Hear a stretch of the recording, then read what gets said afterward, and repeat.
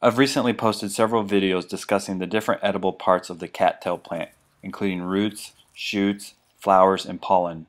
In this video, I'm going to show you how to make a friction fire using the dried out cattail stalks.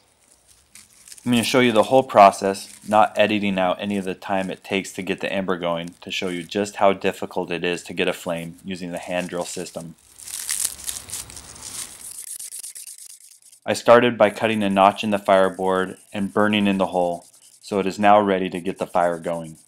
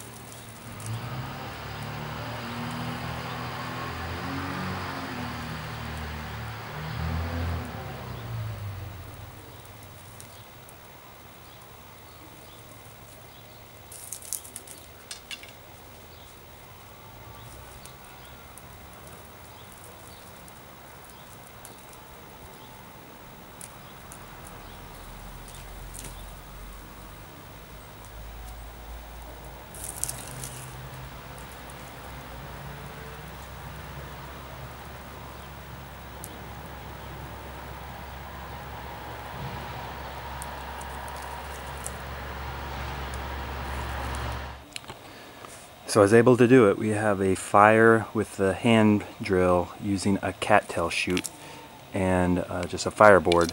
One thing I learned is that that soft fluffy part of the cattail is great for catching an ember and smoldering, but it's really hard to get a flame. you should have some grass, or I use the cattail leaves, which were a little big to really get it going. But once you get that little ember into that cattail duff, it will just smolder and really get hot. So it's great for starting fires and catching that ember, but you'll need some grass or fine material to really get that flame. But this thing has been sitting here for a couple minutes and it's still smoldering. So really it's hot in there, really a great primitive material to have with you when you're making fires, is that soft cattail duff.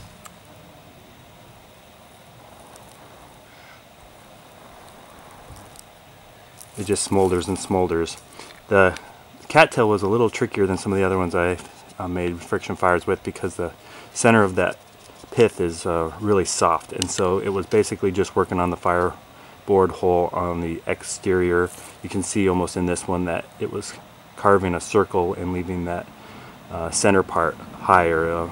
It's kind of drilling it right through. So cattail's a really useful plant. You can eat it, you can use the leaves for baskets and for mats, and you can use the shoots and the dry duff for making fires.